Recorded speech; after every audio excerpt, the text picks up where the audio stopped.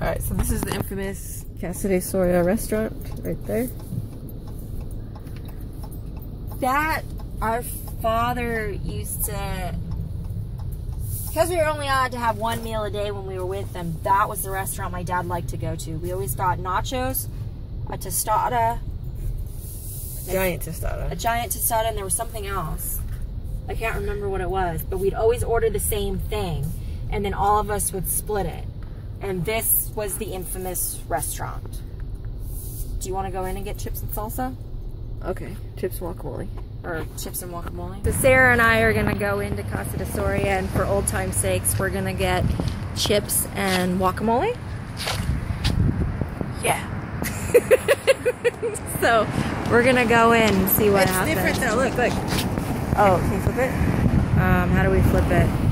So this used to be the main entrance. It's no longer because they expanded. And that over there used to be a car dealership. Oh wow, they did. They actually. So now it's huge. But this main area, the booths are still there, but they expanded. So now where the car dealership is now a part of the restaurant, which is now where we go in. Yeah. Well, this is odd. Oh, I guess we're going in through the patio area.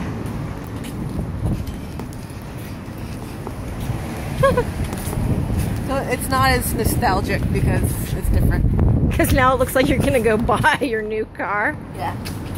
But really, we're getting chips and guacamole. Yeah, Subaru dealership.